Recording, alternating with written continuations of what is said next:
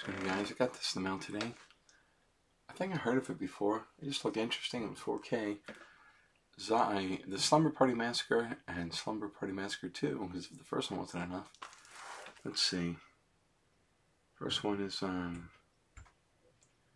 it is 1982 it came out. 77 minutes, not very long. 1987, the other one came out 76 minutes. Put on your PJs and say your prayers. It's time for one nightmare of an all-nighter with a double dose of slash-tastic cult classics, The Slumber Party Massacre and The Slumber Party Massacre 2. In The Slumber Party Massacre, Trish invites her high school basketball team over for a night they'll never forget or survive when an unexpected guest crashes the party, an escaped psychopath with a portable power drill, and in the freaky follow-up, Slumber Party Massacre 2, Courtney is tormented by dreams of the infamous driller killer returning to wreak havoc, only to find that bad dreams really do come true when the murderous monster is reincarnated as an evil rocker.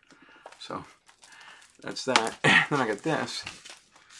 Seeds from Johnny Select Seeds. This is a Madame Butterfly stripped Armenian. I guess that's the QIS Orange, Tokyo BEKANA, Alaska Mix Netrism. I don't know. And then got this one. This is QIS Pink,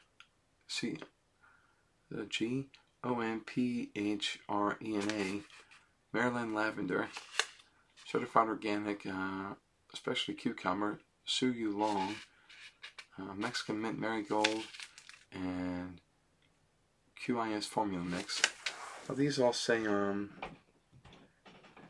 let's see, grow at 65 degrees Fahrenheit, nights, 7 degrees, and day. Well, that's going to be kind of hard unless I plant them earlier because the summer might get hotter. Well, that's life cycle zones 8 to 11. Well, that's not good. I live in zone 7, I think. Oh, well, see if it grows. This is, doesn't say a zone. This one says, I don't know, so that one, but I looked at it shipped to me. Why would it ship to me then if it didn't? Annual. This one, seeds are bigger than this one. You can see how big the seeds are? See how thick that is? Thick seeds for the, Alaska Mix. I think someone called me. So I've been having a lot of fun playing Gran Turismo. Because I know now you just got to keep doing, I mean you don't have to. I keep doing the, you can do one race for each thing. And I just keep doing them over and over again. There's different races you can do on though. A couple you can do. I just keep doing it to make money. It's fun, you know. But it's so much easier racing on those than it is trying to get one of the licenses to race. So I don't know why, but I'm getting, I guess that's what you do. You practice and get better, so hopefully I'll get better at it. And I'm loving it though, a lot of fun. And I have a table tray. Is it in here? No, it's in there. I've set my pedals kind of like this now, so they're kind of on an angle. They're much easier to control, you know. And I wrote to Such a Voice, which is a place. Tell them I wanted to do it for years, and they can help you set up a studio. But I have a Mac studio and a mic and a MacBook, and Logic Pro, and other programs. So if they can do something where they train you on, give some things on reading stuff, you know, scripts and stuff like that, and books, then I can send it to them. Or they do, and then they can make you a demo, I think, put it out. That'd be cool, because I don't know where to send stuff like that, you know. I just thought, why not try, you know. And yeah, so not much to talk about today, I guess, but a few things. And I'm going to go finish exercise. And I have 25 minutes of watching a show about the WWF talking about Sergeant Slaughter. He's one of the people I remember seeing when I was a kid, and although I did not watch that show when I was a kid, he's one of the people I remember seeing on commercials or something like that, so I liked that back when The Rock was in it. I mean, I know it's not real, but they still do a lot of work. You think about all this stuff those guys go through, man. It's a lot of stuff. And, so yeah, hey, I gotta make $1 million, see if I win. And, okay. You guys watch these, and, peace, you guys. I cook dinner tomorrow. I'm making a, some kind of chicken. I can't remember. Let me see. Here's my recipes for Thursday folder. my file. Chicken tangine with olives, T-H-E-I-N-E, garlic butter thighs, lemon, pan, balsamic chicken veggies. Let's see.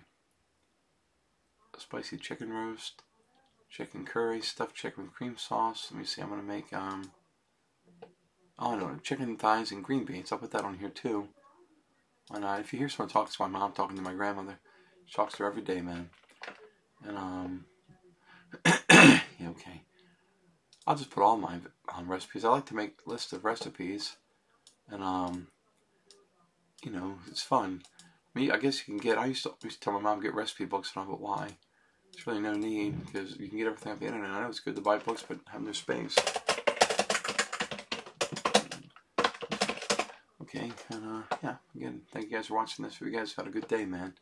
If you haven't, good day's just around the corner, you know, just think about times that were good. And I was thinking about this too. We were driving past a graveyard. I mean, we don't just drive past graveyards, but there was a graveyard. And Mom said, look at all the stones, and I thought, how useless does it seem? All the things we have, all this stuff, how useless is it when you look at a gravestone, you know? Because the end of time, when your life is over, that's all it's going to be, you know? Your body's going to be in the ground or in an urn or wherever the hell you want to go. And you're going to have a stone. And you look at the name on a stone, you have no way of knowing anything about the person that you see. You just see him as a name. That's all we are eventually, you know? If people don't know us, all we are is a name. And even people we do know, how long does it take for them to become a name rather than that feeling we have for them, you know? I mean, do some people ever... I mean, do we remember people like we did forever the way we did? Or eventually, does that all just go away? I guess that's an interesting question, you know?